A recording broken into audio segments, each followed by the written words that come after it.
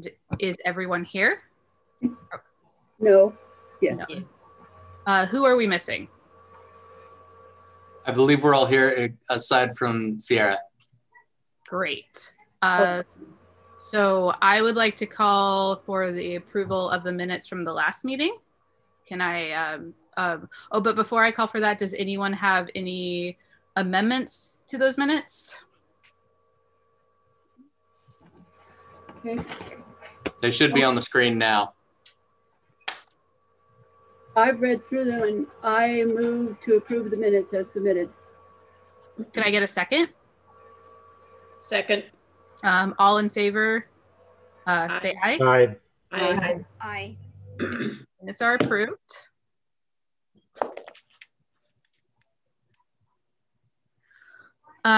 So next we have the regular board business, and I believe that the first thing we're going to do is watch the next trustee short takes.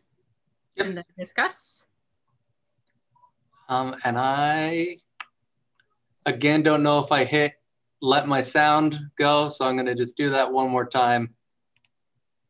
And we'll share some sound to make sure everyone can get it.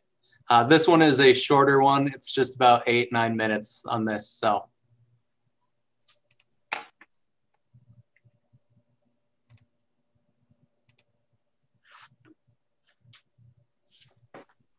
Welcome to Short Takes for Trustees. I'm Beth Novolinsky, the Director of Marketing and Communications for United for Libraries. We are the division of the American Library Association for trustees, advocates, friends, and foundations. I'm here today with our Executive Director, Sally Gardner-Reed, and we're speaking about board ethics. Sally, I know it's very important for boards to act with the highest level of integrity, and I know most do. Can you tell us a little bit more about this? Yes, actually it goes back to their fiduciary responsibilities. But I want to say before I continue that what I'm going to talk about would be really good standards for advisory boards as well. So in the nonprofit world, ethical responsibilities for fiduciary boards really are broken down into 3 categories: the duty of care, the duty of loyalty, and the duty of obedience. The duty of care really is to be prepared. So earlier we talked about those board packets and the importance of boards actually reading those board packets. And it is very important for boards to stay up to date, not only with the board packets, but for all the information that they're provided and what's going on in the library world at the national, state, and certainly at the local level. Boards make a lot of very important decisions and are asked to make those decisions, setting policies and all the wonderful things that they do. If they do them without being well informed, they really are being negligent in their duty of care. The second is duty of loyalty, and that means that the library always comes first. They always have to set aside their own personal interests and never can take advantage of their role as a trustee at the expense of the library. So, for example, they cannot use their position on the board to bid on contracts. They can't use their position to have fines waived at the library or to take an advantage on the waiting list for popular titles. They cannot use the patron records for their own use, that sort of thing. So that's a very important standard, that the library always comes first in the duty of loyalty. And the final one is duty of obedience, and that's really knowing the mission and keeping the library's mission front and center, never thwarting that mission or bending it to divert library resources to another agency, even if it's another similar nonprofit agency. The library's mission always comes first. Are these the only examples of ethical behaviors? No, there are other potential breaches of ethics. We talked earlier in another webcast about board members speaking out once a board decision has been made, and certain board members perhaps speaking out against that decision when they didn't agree with it.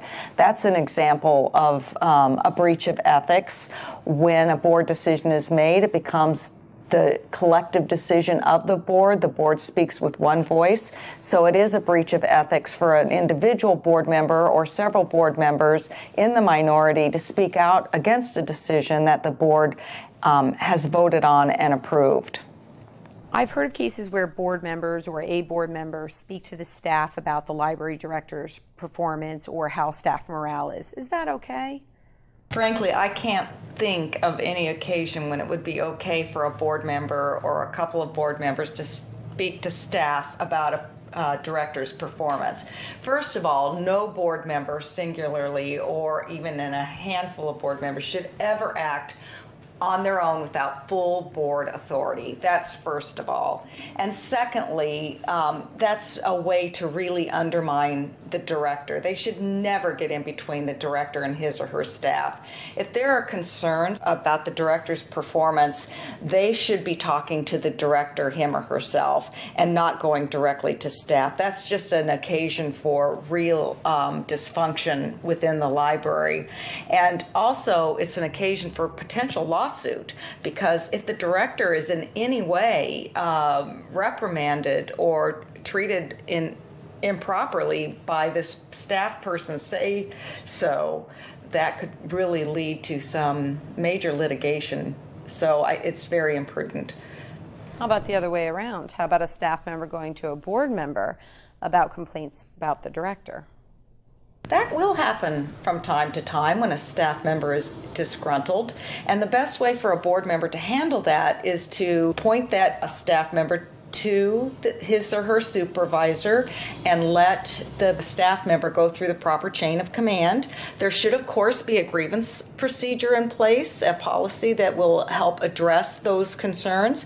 Normally, it is a step-by-step procedure where the staff member goes to the supervisor and it has an escalation where finally it does come to the board if it can't be resolved at a lower level.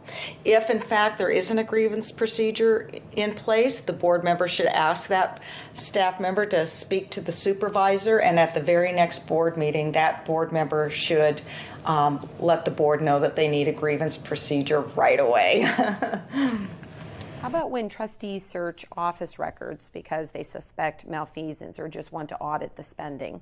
Is that okay? Don't they have a right and responsibility to make sure that the library funds are being used properly? Well, again, I would say, first of all, that no one or several trustees should be acting on their own without full board approval. So that's the first thing. Secondly, if the full board suspects any kind of malfeasance, they should be talking in executive session with their director. And also, if there is signs and probable cause for malfeasance, they should be talking to their attorney, and perhaps even the police. Also, as far as their responsibility goes in terms of monitoring and auditing the library's spending, there should be a very firm procedure in place for the trustees to monitor on a regular basis all income and expenditures of the library. Do you have any final thoughts on board ethics to share with us? The fact of the matter is that most boards, in fact, I would say probably 99% of boards act ethically all the time without even thinking about it. But it's good to have a formal standard practice in place to ensure that there are no pitfalls and nobody accidentally makes a misstep. So there should be an ethics statement for all board members to sign. There should be an evaluation for the library director. There should be a procedure in place to monitor income and expenditures. There should be a singular spokesperson for the board, and that typically would be the board president or chair. And there should never be public dissension by few of the board members against a board decision. Everybody should have an opportunity to express their opinion within board meetings. All of the things that we've talked about help make sure that the board moves ahead ethically and responsibly and maintains that high degree of integrity. Thank you, Sally. This was a really good discussion about board ethics. And like you said, most boards are doing very well. But we have compiled a list of resources that our viewers can access. They'll be provided by the library director, and we encourage our viewers to look over those resources. And if you have any questions, go ahead and discuss those with your library director. Thank you.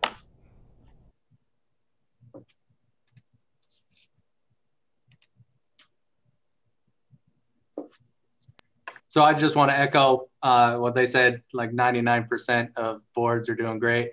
I feel like we are too. This was just number 3 of our 3rd month. So we're just going in order. And that's what I had. I don't know if the board had any other business under board business.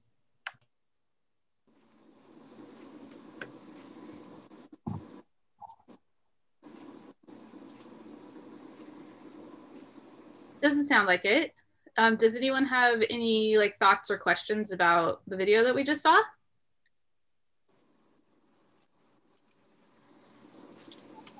Great. Hey, would you mind? Thank you. That's exactly what I was going to answer. Okay. So next on our agenda is the library manager report. Same question. Does everyone have their copy that I emailed you, or would you like me to put that up on the screen as well? Would you mind putting it on the screen? Absolutely can.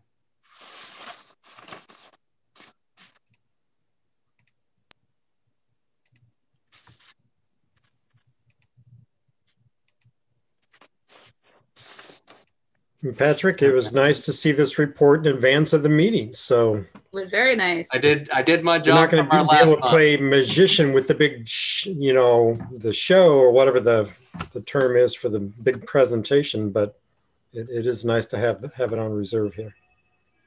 Yeah, so what I did is I just looked at physical circulation for you all for this year.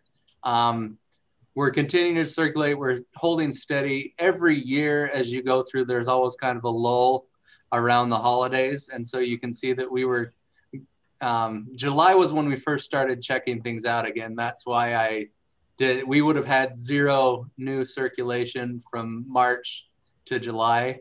And so that's why I didn't add that on there to that first chart that we see there. And then normally there'll be that lull right before Christmas and it picks up again. So what I can do for next month, if you're interested, is last year compared to this year. But obviously I assumed that you all understood and and realized last year to this year, we've seen a drop just because we haven't been open since March. Obviously our numbers are going to go down. But still holding steady. The thing that has been exciting to me is that the percentage of our circulation where we have automatic renewals has gone down. What I mean by that is from March, at the beginning of the pandemic, clear through, we just automatically renew. If there's not a hold on an item, it's getting checked out to you again. And so that counts in these numbers of, okay, well, we recirculated the item one time to you. But now that we've been able to open up, more people, that percentage of our total checkouts has gone more to people checking out an item the first time than to just forgetting about the book and having it sit on their shelves. So that is a very, I guess, optimistic, a very promising to me view of how our circulation is going, as people are using the library more on that first time basis than before. The next one that I wanted to do was just kind of show you last year total to this year total. I've mentioned this in months past. The circulation for our ebooks, our e-resources has just grown. There's 2 months you can see on that chart that it actually decreased, October of 2019 to this last October, and then December. But that decrease was, if my math is right, 6 and 8 was the decrease, where we're jumping by 100 or so in July. And so overall, those numbers, we've increased about 500 extra checkouts of our e-resources just during that period, not counting the beginning part of the pandemic when all we had was e-resources as well. So I unfortunately don't have an answer for why that is. I don't know what we've been doing different. I don't have any explanation for the increase. I don't believe we've been marketing anymore. It hasn't been out on the sign out front, but it's encouraging for me to see that those are increasing even with the lack of marketing, and that people are aware of it, just knowing that we can market those going forward and see how much more that circulation continues to rise. So that's what I had for circulation. Was there any question on that part before we moved on? Sorry, go ahead. Go ahead, Stephen. Yeah, Patrick, question. For this ebook, is there data available on what types of titles or, Library of Congress code? I can, yeah. That the interest is in terms of, is it that is a report books, older books, fiction, nonfiction? I can ask them to make up the report by item, not type, but all the search terms that you would go through in Libby or in Overdrive. They can break down the report at that level. We just don't get that report defaulted to us. So I can absolutely ask a more detailed level. It's mainly if it makes a difference on, and I don't know if it does, on whether there are future opportunities to say, okay, for just another $35, a year, you can add 2,000 more titles in this category. But if we have no checkouts in that category, it isn't worth $35. But yeah, and I know that we do have. Yeah, I can look into more detailed, and I will try to create that for the next meeting if we have it available at that point. Thank you. Was it Leslie that had the other question? Yeah, Patrick, I just want to know, have you heard, how are the wait times? Are the wait times for titles improving on Libby and Overdrive? Because I know that that's been a concern, and I know like the state library has given money to buy more electronic resources, but have you seen an improvement, or like with this increased usage, is that even worse? So my understanding is that it's remained really about the same, the wait time. So the circulation is increasing and the wait is the same. Yeah. So we do have, just so everyone knows, I don't know, again, still I'm playing the new card for the next 2 years. So not knowing where we're at as far as that goes. We have a general Overdrive collection that everyone in the consortia has a part of. And then we have some advantage titles is what they're called, that we buy so that our patrons can have access to that as well. What that means for you is, as a patron, if you log in, you see everything combined. It doesn't matter who bought it. It all just looks like it's coming from the same place to you. But if you had a library card that was issued from a different library, even in the same consortia, so Monmouth or Salem or somewhere else, you wouldn't see those specific titles that we have purchased for our patrons on their own. And so this report here is all of the titles checked out by all of the patrons, not just our advantage titles, not just our advantage patrons right there. So all of the independence patrons, I should say. So this isn't everyone in CCRLS's report. This is just the independence checkouts there. But that hasn't really, my understanding, done much for hold times. I can check and see. Well, I was gonna say, because I just got an email that a book I put on hold 9 months ago is finally available. So I was more curious because what happens is the state library gives money, but that's to the general, the general, not to the advantage. So yes, correct. Any other circulation questions, or did I answer that one, Leslie? You answered that. It was more of a curiosity question. I was just wondering how the increased usage has, if it's affected the hold times at all. Gotcha. Okay, seeing nothing. The next thing I wanted to update with you all on was the weeding project. So this is a copy of the report that I get. I retyped it up and didn't put in all of their columns that are blank because they don't apply to us, but this is all the numbers. And I just wanted to kind of explain what each thing was and what that means when the friends will actually get money, because these all are a lot of numbers. And if you don't know what they mean, they just are numbers, right? So the way that it works is we've only gotten reports for December and January because that's when they finally got all of our items there, finally got them added to their website, and were able to start selling. So gross sales is the total amount that all of those items sell for. And then the market commission, I reached out and asked them to kind of explain that a little more. That is if Better World Books, for example, sells through Amazon and Amazon takes a cut, that market commission is the cut that Amazon takes right there, or whatever the website is. So that's what the net sales number is just gross sales minus the commission of whatever site they use to sell them. If they're not selling them on their own, leaves them with the net sales. So that's what we've got. And then client commission, we are the client, or in this case, the Friends of the Library are the client because that's who they're cutting the check to. And so that's the percent that we knew all along we would be getting about 10%, a little bit less, 9% of those sales when they cut the checks.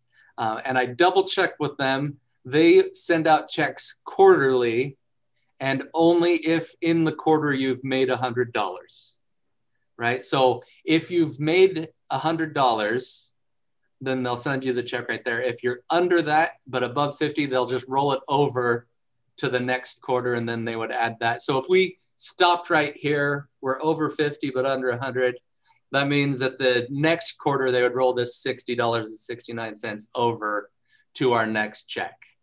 Does that make sense? And then anything under 50. Anything under 50, they just roll into their costs because they've paid for shipping, they've paid for boxes, they've paid for anything like that. Now, I don't see that being an issue for a couple reasons. First of all, we've been above that even with just getting started. And second of all, one of the main reasons we're doing this is to just move the books out. And so the fact that they are boxed up and sent to someone else and not our problem that is a win in my book right there. So if we get checks back for the Friends on top of getting the books gone, then we are doing great. I agree. And when the bookstore at the old library was open during better times, we would probably average about 100 to 120 a quarter from the sales. So it replaces it probably just close to it anyway. So I think this is great. Does the Better World Books, they have their own websites as well, but they use other websites as well? They do, yes. Okay. So just because they specialize in a certain type where they know people are going to go look for Better World Books for one thing and look for Amazon for a different, then they will, usually what they do is they'll list them on both. But if people buy it through Better World Books, they don't have to pay Amazon for having it listed. They just pull the Amazon listing or something similar. I see. Thank you. Mm-hmm. And then, like Nancy mentioned, I don't see this fighting or, being against what we do with the old library, with the book sale that the Friends run. I see this being a supplement too, because we'll still be able to sell over there and then just have this running at the same time because we're sending different items to both places. I agree there. I don't see any conflict at all. I think it's something that just supplements what we're doing. So it's a good thing. Okay, and then I just realized that the last financial note here, I'm going to share a different thing, assuming you want to see that financial record as well. Yes. Yes, please. And is it too small? Probably.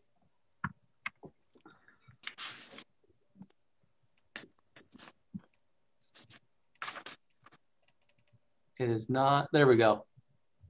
Can everyone see that on the screen? Is it big, little? Yeah. So the big numbers to pay attention for me anyway, since this was the end of December. So this was the 50% of the year is spent, or 50% of the year is gone. And so these percents at the very end is what I've been trying to pay attention to.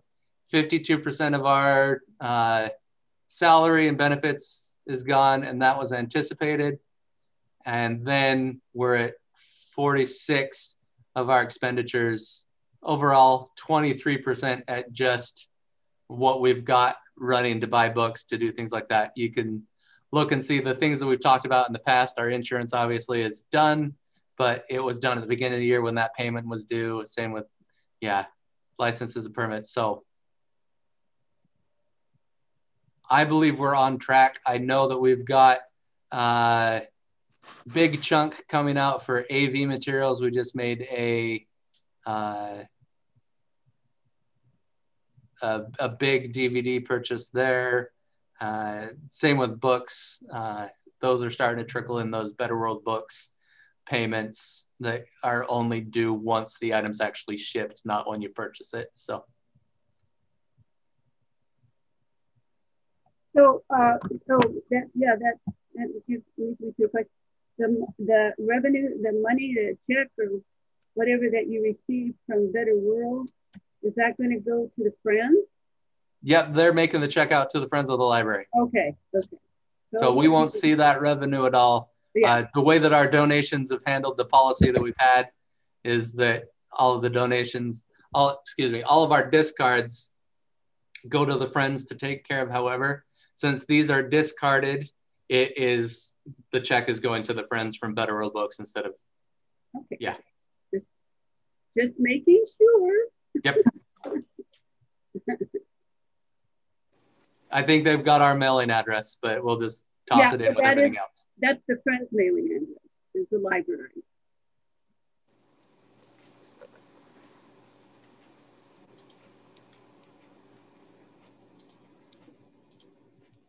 So the clock then is, what do you think you're going to move around in order to get $7,500? Right?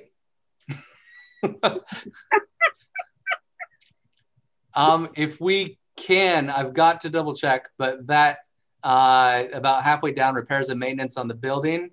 Yeah. If we can get a large chunk of it from there, especially where we've only spent 20% of the money so far. Right. I know that we can. I don't want it to be an ongoing precedent. I don't want to have the money and then lose it for next year. But where all of our trainings this year have been online, the Association for Rural and Small Libraries this year was all online. And so instead of having to pay airfare and hotels and per diem for people to attend, it was $50 each. And we also got a scholarship from the state. So 3 of us actually attended that training right there and spent $100, right? Now, next year, they're hoping to have it in person. This year, I know the Oregon State Library Association, Oregon Library Association, that's also virtual this spring. Yeah. So again, we won't have the travel costs associated with that. If we have to pull from that to get the clock fixed for this fiscal year, I am fine with doing that, with the caveat of not wanting to lose that money to send people off for additional training next year, because I know that it's harder to get money back if you've had it and give it up than if you just don't give it up. Right. Understood. So so if I'm reading this right, you have 11,839 left for repairs and maintenance? Or is that what you spent? Yes, you are reading that correct. That's unexpended, that column. Yeah, so sorry, I couldn't tell. So since we don't have people in the buildings right now, what has been like the monthly cost so far of like building and like maintenance currently? Well, if I'm understanding the question, maintenance has been just our janitorial services is all there. I do know that at some point it's been mentioned by the city that we do need to restripe, and I don't know if it's reseal or just restripe the parking lot where the lines are going on. I don't know if that was anticipated and put in the budget. I'd need to check with them since the budget was made before or submitted before I got here, if that was anticipated for this fiscal year, or if it was mentioned to me, hey, put this in the budget for next fiscal year kind of thing. But that has been mentioned as well. And then most of that actually has gone to sealing the roof leaks.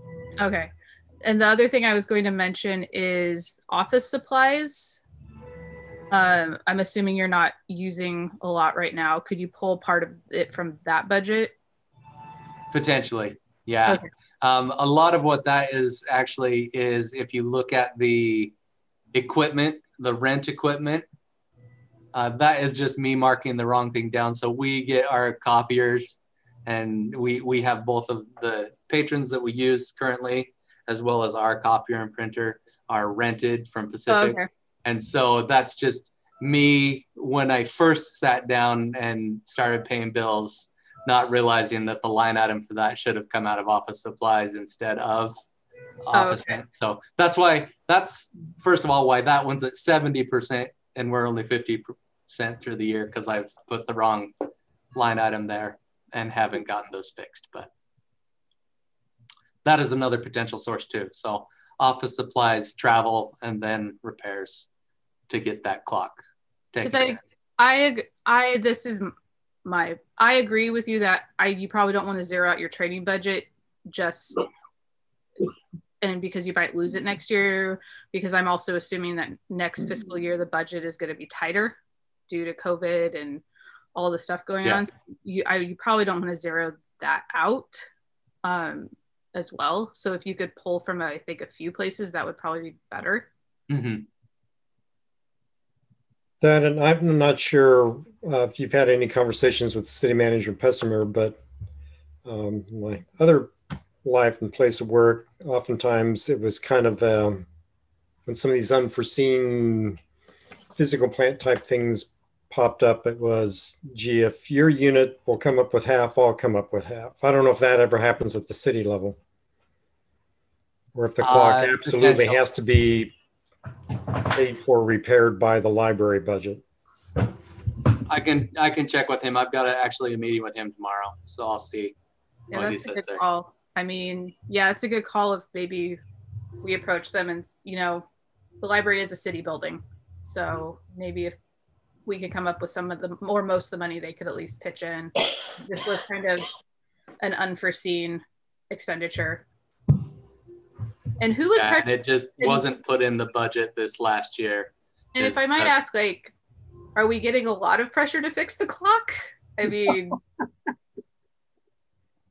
no, it's just a couple of citizens of Independence are driving Patrick crazy, right, Patrick? Not me. They reached out to other people in the city building about it, though. Oh, okay. Comes down to me.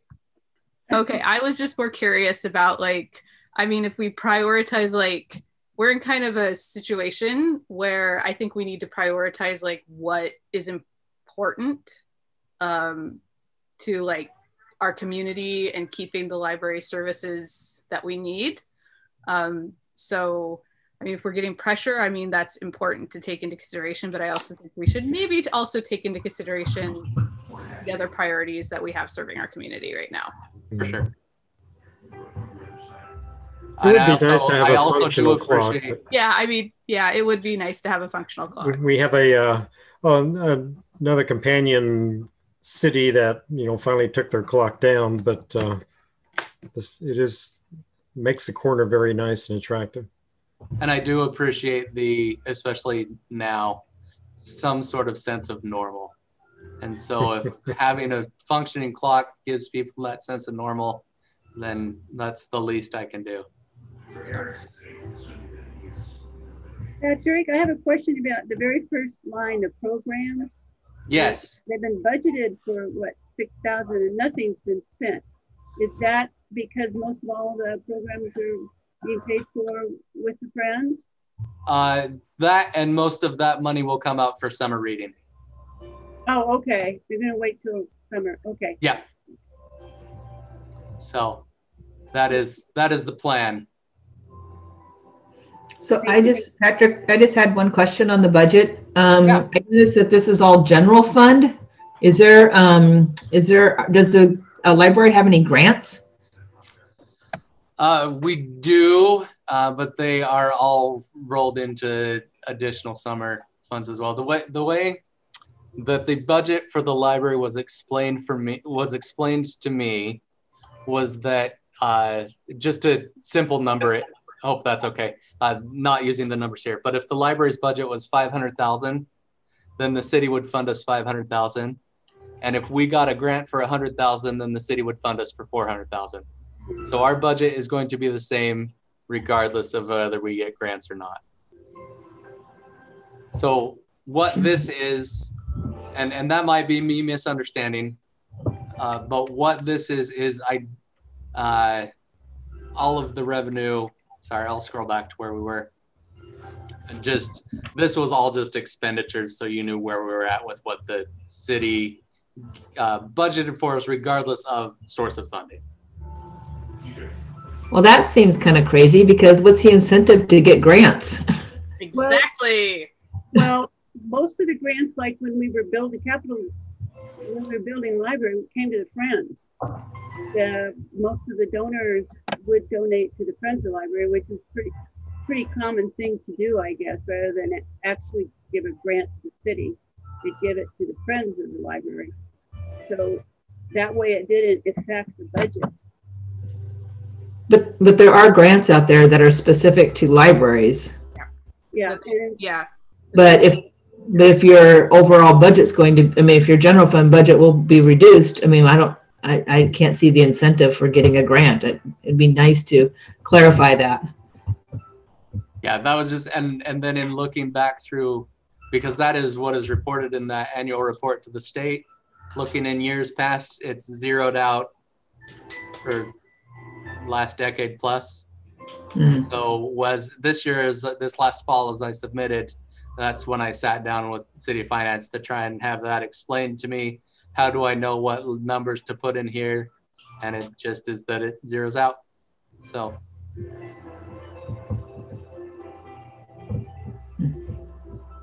Well, I know that the budget zeroes out each year on June 30th. You start with a brand new budget, and what you don't spend is gone, and that makes perfect sense.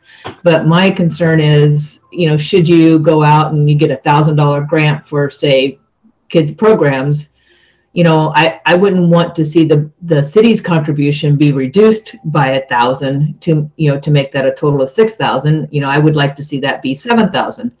So I'm just saying, if you get the incentive to,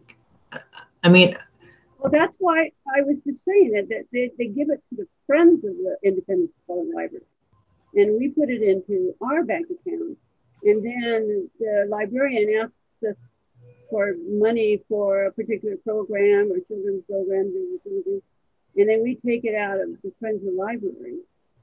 So I get donations a lot in the past from all kinds of institutions and Walmart and places like that, and grants specifically for children's library books. So, okay.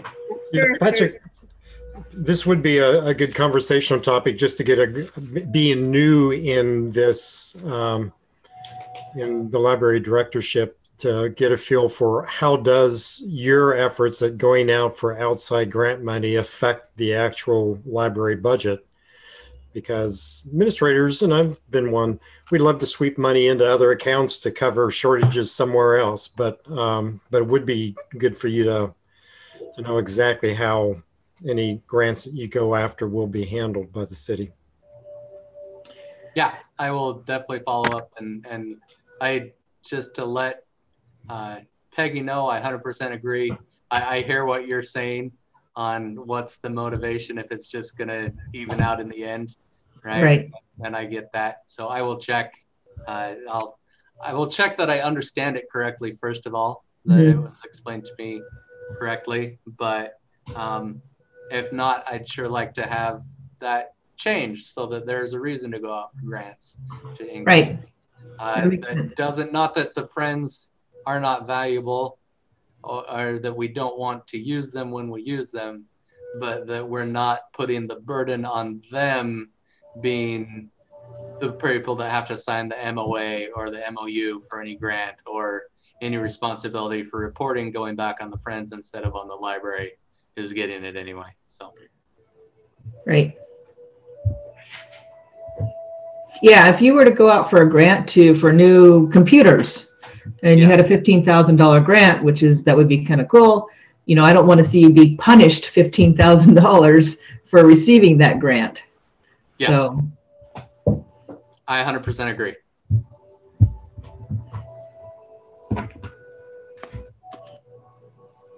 Anyway, so that is, I think, all of the items that were on my director's report. So I'll go and stop screen sharing. I did want everyone to know it has been briefly discussed and decided. If you recall, we did kind of a trick-or-treat book giveaway on Halloween because that was the day of our curbside. Our staff is preparing to do a Valentine's Day book giveaway. We've still got a stack of free books to give away. So we're going to do that on the 13th, which is the day before Valentine's Day for our curbside there.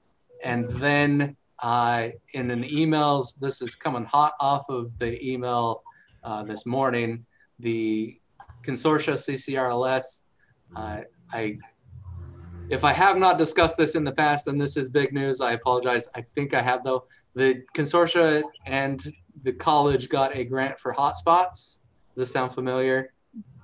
Yes. Okay. They have been processed and should be coming and ready. They should be starting to come to libraries this Friday. And so we can start doing our marketing to let people know those hotspots are available to check out. We will be getting 10 of them for independence.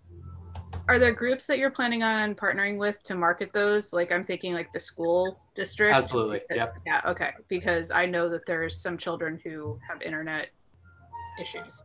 Yes. And Patrick, this is Marilyn. What time is the Valentine book giveaway on the 13th? It is going to be just during our normal curbside hours from 10 a.m. to 2 p.m. Thank you. I'll put a little advertising out for you on that.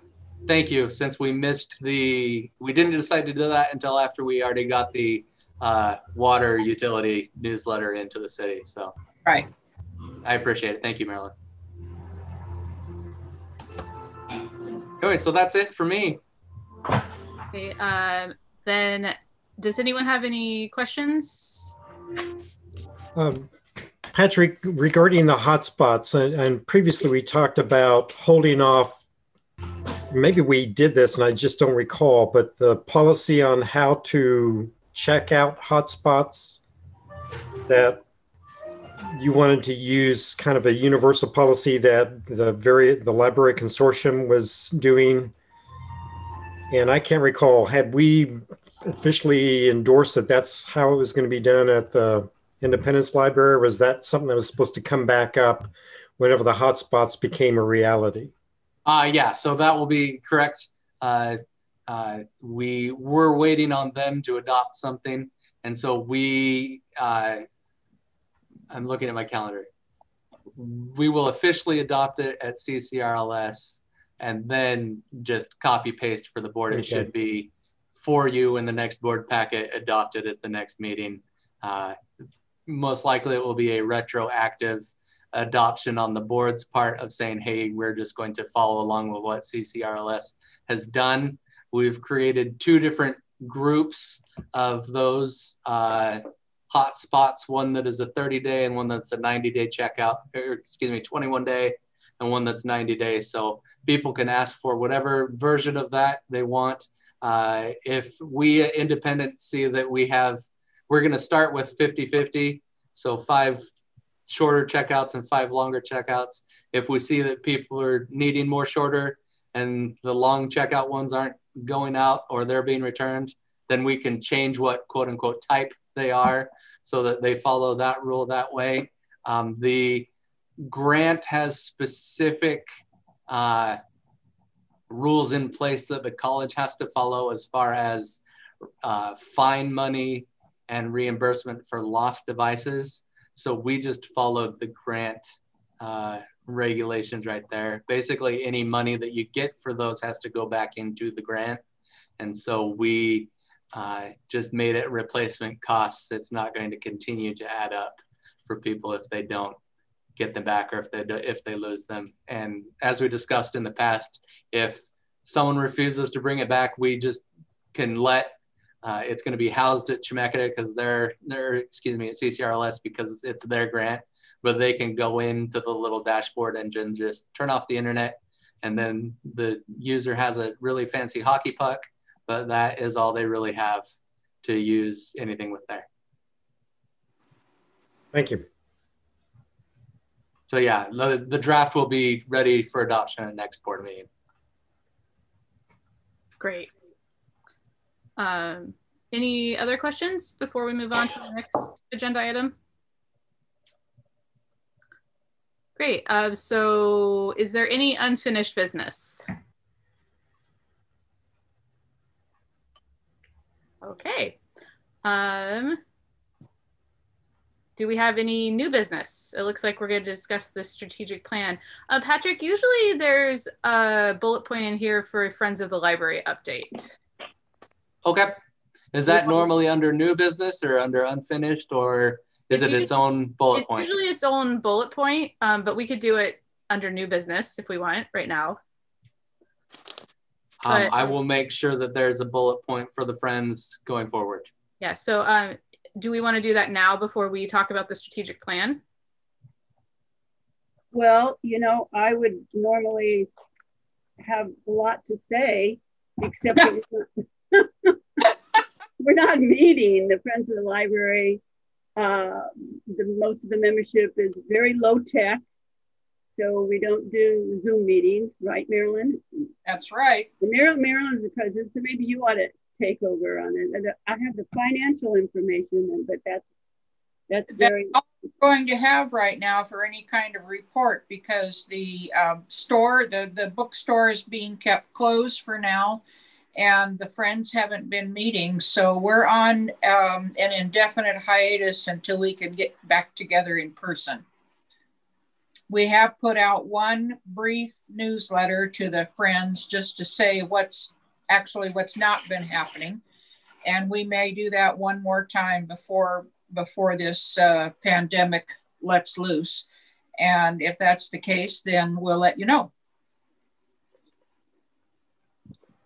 And I haven't added up the most recent balance, but in the bank account we had 12,784, and we've had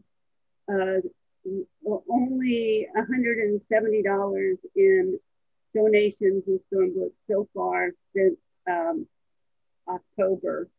So that's pretty low. We usually get a lot at Christmas time, and we did it this year. But we continue to keep track of the expenses and the donations and the costs and our membership by postcards, even though it is kind of low tech. But yeah, it wouldn't be a problem to have a bullet point there, just in case some exciting. Well, thank you. Does anyone have any questions for Marilyn or Nancy about the Friends? Okay, if not, we'll move on to the new business and talking about the strategic plan. Okay, so at our last meeting, we talked about the strategic plan and me getting a copy of that to you. Patrick, I think you're muted. I hope not. I'm hearing him at my end. I'm hearing him. Peggy said that you could barely hear me. Can you barely hear me? I will step closer to the mic. Yes, no? I can hear you fine. I can hear you. I can hear you too. I will mute and unmute one more time just for double check. Any better, Leslie?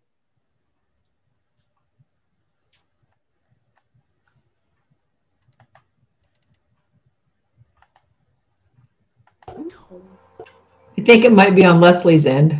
Okay. Well, I don't know what to tell you, Leslie.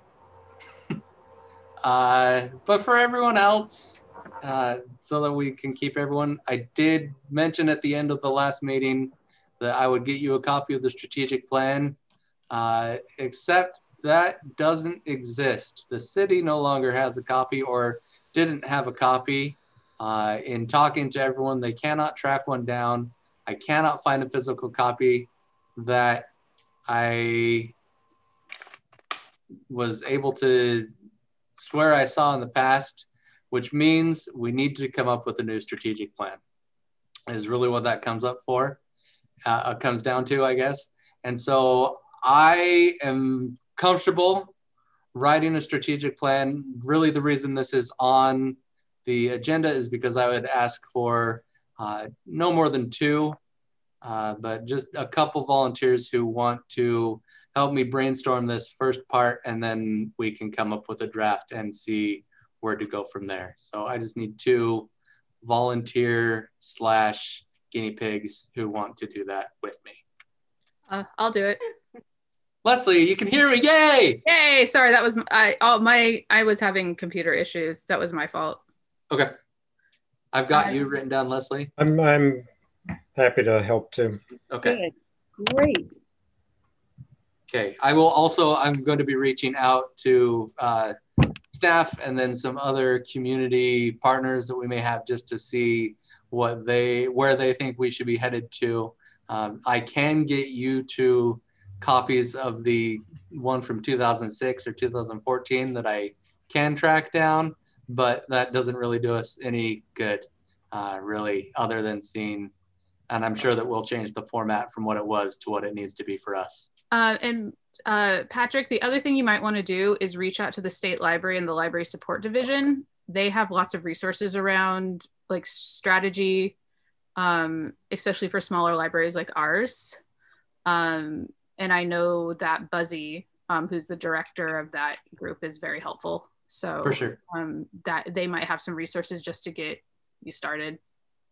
Oh, absolutely. And then just as I guess, toot my own horn, I did present on how to write a strategic plan at the ARSL conference this last fall. So it's very fresh on my mind. We might as well do our own. So yes. Yeah. But that was why that's why strategic planning was on the agenda, is because we need to come up with one. So we need to have one. That's all. Yeah, it's always good to have a plan. And I recognize what Nancy said. I do think it's important. You mentioned last month, Nancy, what does our strategic plan look like with us being closed? Different, but we can still set goals and then move goalposts if we need to. So that is important to realize where we're at, but also where we want to be. Yeah. And that is all I've got for strategic planning. Thank you, Stephen and Leslie, for volunteering. So before we adjourn, does anyone have any questions or comments they want to add before we wrap this up? Okay, so I move to adjourn the meeting. Can I get a second? Second. All those in favor? Aye. Aye. Aye. Aye. Okay. Yeah. Well, thank you everybody for coming today, and it was nice to see you all. And we'll see you next month.